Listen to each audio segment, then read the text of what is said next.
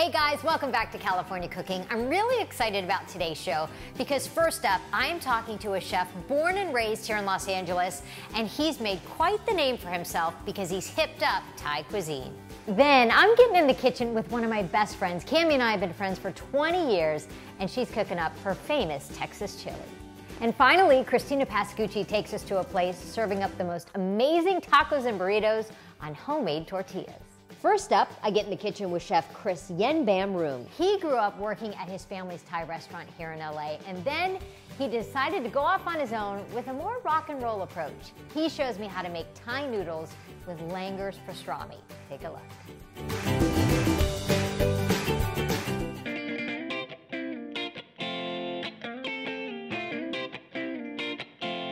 Hi, Chef Kris. Hi, how's it going? Good, how are you? Good, welcome. You are not afraid of color.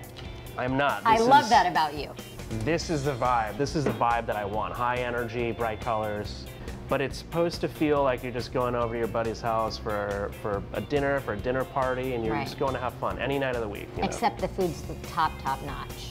Well, yeah, I mean, that goes without saying. It's gotta be, yeah. You grew up here in Southern California. Grew up here in LA, yeah. Right, so your family had a restaurant on Sunset Boulevard. It opened in '82, the year I was born. Wow. But when I was like 5 or 6, coming to the restaurant after school, I would go into the kitchen, I'd see what Grandma was up to, and that's where I started to kind of learn how to cook. And you didn't know it at the time, but you were learning. I didn't know it, and I was like, okay, this would one day be something for me. But I wasn't aware at the time. I believe your father had said, okay, I want you to take over the family restaurant. Yeah.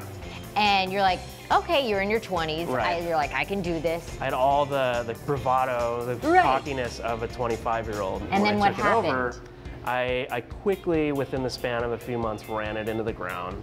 This was the family restaurant, meaning that the whole family depended on it. Right. And then about a year and a half later, the space next door became available, and that's what eventually became Night Market. And my thought was, you know, here's a blank slate, I'm gonna try it again. It can't be any worse than what I just did. And it quickly got worse. And so it got worse before it got better. Your idea of Thai food, you said, you know, this restaurant isn't necessarily a Thai restaurant, but it's an LA restaurant because LA represents so many things. When we started, it was super important for me to do everything like the old way, the old country way. The more I did that, the more I realized I didn't really care at that point about making these facsimiles of things that exist like 10,000 miles away. It just wasn't relevant. I was like, we're here in LA, we're feeding LA people. There's different tastes, there's different vibes, there's different energy. And that's when I started to loosen up a little bit. We're doing some stuff that's not even really Thai, and you'll taste some of this stuff where it's like, it's got maybe a kernel of something Thai, but it's become this other, it's just like night market food. What is a dish that puts you on the map? Is there one? Yeah, it's one that we're gonna taste today. It's a crispy rice salad. It's a salad for people who don't even want to eat salad. You know, it's like it's a flavor bomb. It's texture. It's good. What about a dish on there that is authentically, you know, grandma or your family that you didn't really tweak too much? There's one dish that we're also gonna taste today that's, I would say, 90% grandma, and then I had to just throw in a little LA twist. And it's the pad kimao, and it translates to drunken noodles. Big flavor, but what we do, instead of just throwing in like pork or chicken or whatever, I wanted to make it like this kind of ode to LA dish. So I used to go to Langer's, the deli downtown, and get their pastrami, and I would like throw it in our pad kimao just as like an off-menu treat. And we actually started doing it. So we get that iconic pastrami, and it's sort of like, you know, our LA thing. You know? That's amazing. So, yeah. Speaking of noodles, I heard that you called Gwyneth Paltrow your noodle bag. I did, and it's true because she's, you know, she's like, she's a total boss. You know, she goes in any.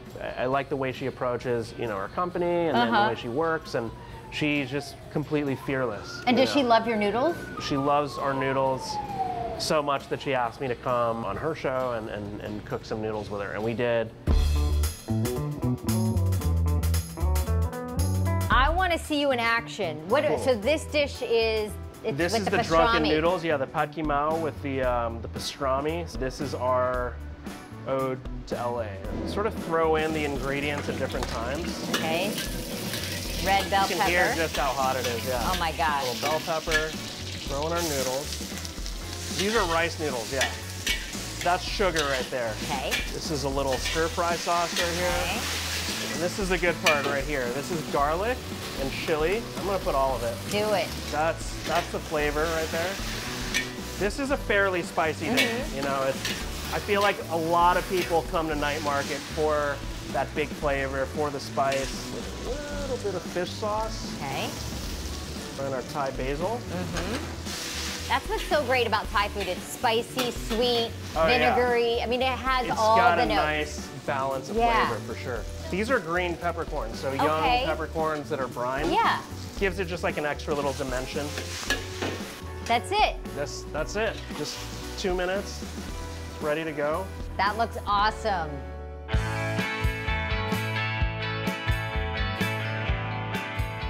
That's good. So good, Kris. This is good. This is cool. Really You ready good. for more? Uh-huh. This is one of those dishes it's pretty much the opposite of what we just made, which is like cooked in the wok, high heat, you know, it's a lot of technique involved. We are gonna do the crispy rice salad. The salad everyone orders when they come to night market. With this, it's just like a simple tossed salad. Right. It's just that it's Thai. A little sugar, there's a little fish sauce. Okay. Do a little bit of chili. And this is basically our sauce. And we're gonna dump in some onion. Yeah. A little bit of cilantro, scallion. I'm gonna toss this just to coat it. Okay. And we're essentially gonna finish it off with some raw ginger and peanuts. And then we're gonna dump in our rice. And how do you crisp up your rice? So do you just put it in the fryer? Yeah, but it's a little bit of a process. So we take rice, just like steamed rice you would eat with your dinner, and then we dry it out, and then we marinate it, and then we throw it in the fryer. Oh, wow. And you were saying this one became a vegan dish, but originally this has a lot of sausage and is a bit heavier. Yeah, exactly. So you lightened it up. So this is sort of the light version. This one is in the cookbook, our cookbook, the Night Market Cookbook. Yeah. Food to facilitate drinking and fun having amongst friends. That's what it's called, actually. I like that. This took 2 minutes, not even. And what I keep hearing through Kris's explanation of his restaurant is fun. The word fun is used many times, and I like that.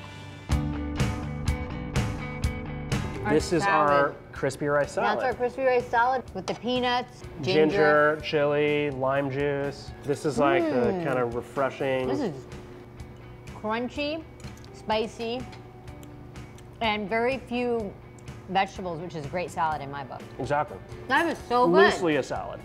Well done, Chef. Thank you so much. This is so much fun. Thanks for being here.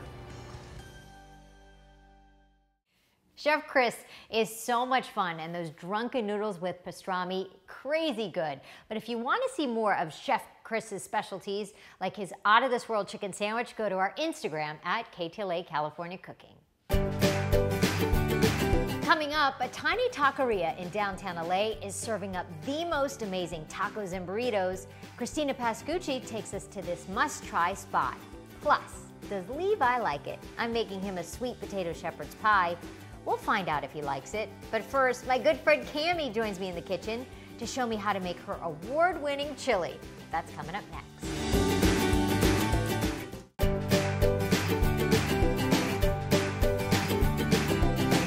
It's that time of year when a good cup of chili just hits the spot.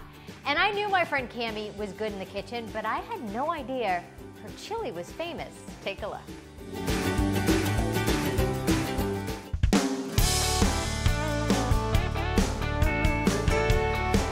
Cami, I'm wearing my sweatpants for you. I love it. We're making chili. It's football season. This is my bestie, Cami. We are friends for now almost 20 years, and we've been through a lot of different things together because I met Cami when you were just a teenager. You were 16. She lives in Texas. I do. So we met in Florida. Yes. And we get to see each other, you know, once or twice a year. Yes. Cami was coming to visit and she said, let's cook together. And I said, yes. And you won a chili cook-off in Texas. I did. At your company, and I said, Cami, that is what we're making. Tell me everything as I chop onion to get ready for this chili. We live in Houston, and Go Texan Day is a really big deal in Go Houston. Texan Day? Yes. What is that? So Go Texan Day for some of us is about chili cook-off. So I won this competition, and it's actually turkey chili, and nobody knew the difference. Wow. But it's super simple and really easy and kid-friendly. Okay. Before we go back and start the chili, what's great about chili, I think, is you just dump stuff. You do. Right? So talk me through some of your ingredients. It's super simple, all the things you would think go in chili. So chili powder, smoked paprika gives it that rich, it's cooked all day taste, even though it's just been maybe 15, 20 minutes. Yeah. Cumin. And then you can use either seasoned salt or like a spicy Creole Tony Chachere seasoning and give it a little bit more flavor. And then obviously we've got the garlic and onion. And the most important part and the most delicious part are the chipotle peppers. That's always in my fridge. So this might have a little kick, and you also have green chilies. Yes, the green chilies, and those are typically pretty mild, but they give it a really kind of smoky flavor and something a little bit different. And then we've got diced fire roasted tomatoes. Regular work fine. I use beef broth in mine, and then beans. And you know what, when you told me your grocery list of what you needed, you said Fritos. And I love Fritos. I haven't had a Frito in a long time. But Texans eat Fritos with their chili. We do. Yeah.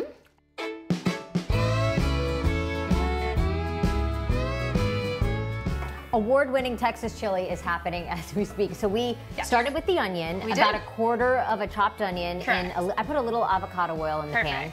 I got the dark meat turkey. I love dark meat. Because it has a little more flavor. Yeah, you still feel like it's healthy, but it definitely has a richer taste. Yeah, so you've browned the meat, and then what are you gonna do next? What's our next? So next, we're gonna add a little bit of garlic. And I think why we're friends, Cami, is you said you don't measure. And I don't. I actually had to really go back and make it and calculate it for the recipe.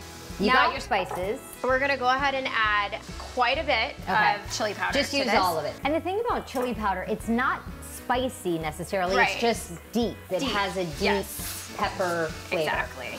And then I add smoked paprika, which I don't think is very hot either, but I typically like that flavor that it gives it, that little bit of sweet heat.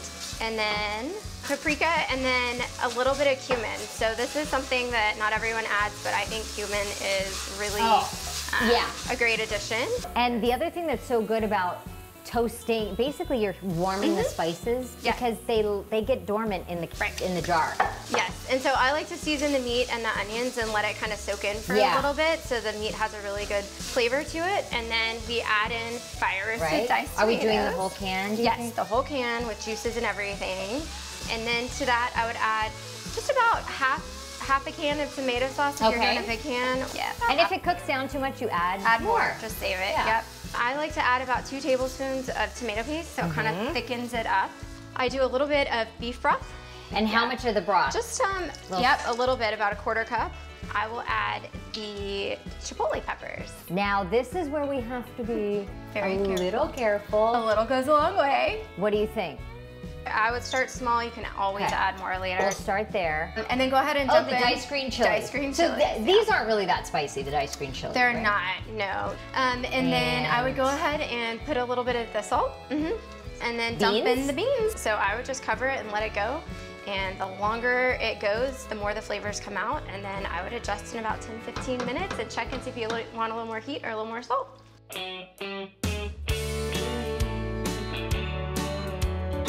My favorite thing about chili are the toppings. I eat it for the toppings. So Me too. I think I got everything you asked for. We got the cheese, the avocado lime, sour cream. Yes. And since we're waiting for the chili to cook, I see a half open bottle of wine. So I think we should that's the thing about waiting for the chili to cook and cooking with a friend. Yes. And wine goes with everything. It kind of does. Cheers, Cam. Cheers. Okay, so cheddar cheese. Yes. So we're gonna top the chili with that. Yes. Some avocado. And you do your sour cream thing. Tell me what you do with that. So it's just sour cream. You take a big kind of hunk of sour cream. Yeah. And then a little pinch of salt and the juice of about half to 1 lime, depending on how much you like. To give it a little tang. Yeah, a little tang. And it gives it sort of a cool contrast to that really potentially spicy chili or semi-spicy chili. Okay, we've got our avocado, our cheese, and this is what's so great. You just put the pot out and everybody helps themselves. Yep. Oh, we ate half the bag. We shouldn't have opened them before our chili was done. Cami, your chili looks perfect. Yay! It comes out perfect every time. You can't mess it up, I promise. Okay, we have to taste. Tommy, we have to call Tommy in as our taste tester. Hey, Tommy. Hi. Are you impressed with your wife? Always. Let me scoop you up. Oh wait, I didn't do Fritos at the bottom. You can do Fritos in the bottom. Okay. I'm a Fritos on the top kind of girl anyway. I'm gonna do Fritos on the bottom. And I do cheese at the top. Yeah, everybody has their own way. There's a system. There's a system. I'm gonna do cheese next, so it melts. So it melts. Little bit of avocado. I'm gonna, Tommy, let's switch. I'll even do a little squirt of lime. Yeah. We're tasting. Okay. It's hot. Whew. Smoking. Good. Delicious. Just as good in California as it is in Texas. I think, Tommy, she deserves a smooch for this chili. Chili kiss. Thanks, Cam. I'm so excited. Love Thanks you. for having me. Love you too. I'm making this again. It was so much fun cooking in the kitchen with my friend Cami, and her chili is so good. We lived together for years. She was holding out on me. She never made that chili. Thanks, Cami. Coming up, mouth-watering tacos and burritos on homemade flour tortillas. Christina Pascucci takes us to a taqueria that everyone needs to visit. Plus, I'm trying a lighter take on a shepherd's pie. We're gonna find out if Levi likes it. That's coming up.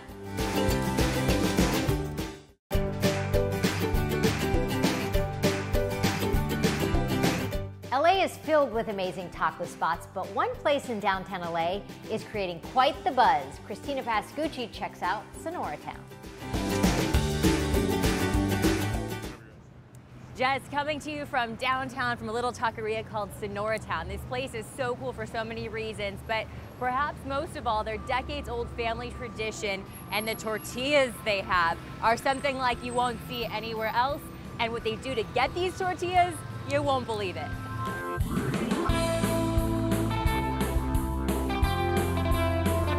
I want one of everything. I want a taco, caramelo, quesadilla, lorenza. Beautiful, miss. And what kind of meat would you like to use? Chimichanga? How do you say that? It's a chimichanga. You got it right. Oh, yeah.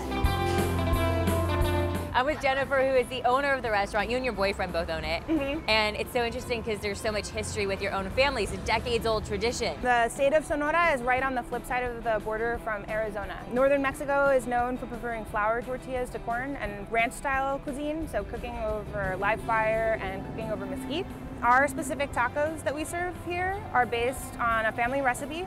So what you do to get these tortillas is nothing short of remarkable. Ridiculous, I would say. Yes, you go twice a month, every month to Mexico. And I bring flour over the border because we haven't been able to find a brand of flour that makes more delicious tortillas than the brand that Tio grew up using, and his mom and his grandmother. What do you think makes the taste of these tortillas amazing? Because you've won awards for them. We won Best Tortilla in LA according to KCRW a little while back.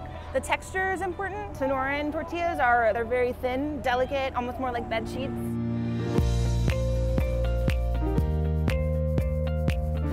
This is the traditional way to dress the tacos, with a little bit of an avocado puree and then salsa taquera. Your tacos are always going to be served with cebollitas that have been grilled and rábanos. So it's a little different than what a lot of people here are used to. So we use costilla de res, which is going to be short rib. So a really nice, fatty, well-marbled piece of meat. But here, there are no words for that one. Oh, I'm so stoked you like it, yeah. And so we don't need to marinate because it is such a high quality piece of meat. We just add a little salt and then put it on the grill. We use a live mesquite fire, so it's gonna perfume the meat also. So the chibis are made with a guisado inside of them, so a stewed sort of meat instead. And so we do all of that in rice cookers. We slow roast the guisados because we don't have any other method of cooking besides the mesquite grill. So we've had to get really crafty about what we do. There's no sacrifice in the flavor. You're really gonna like this too. Do you want to eat one of these with me? Absolutely. Okay. So Chibis are juicy little guys. Cheers. Yeah. Oop, oop. Don't get all up in my face with this one.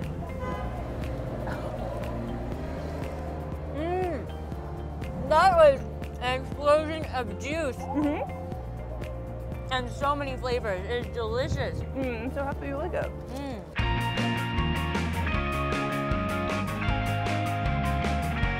I'm really grateful for what we do have here. Anything else, anything that happens from here forward is just way more than I ever could have even imagined. Oh, thank you. Yeah. I want to give you a hug. Thanks for coming. I appreciate it. It's delicious. Now I'm going to sneak back there Yeah, and please. steal some more food. Yeah. You've got to check out Sonoratown next time you're in downtown LA. Thanks, Christina. Okay, on to, does Levi like it? I'm a big fan of shepherd's pie, especially this time of year, but I decided to take a lighter approach, sweet potatoes and turkey. But does he like it? Take a look.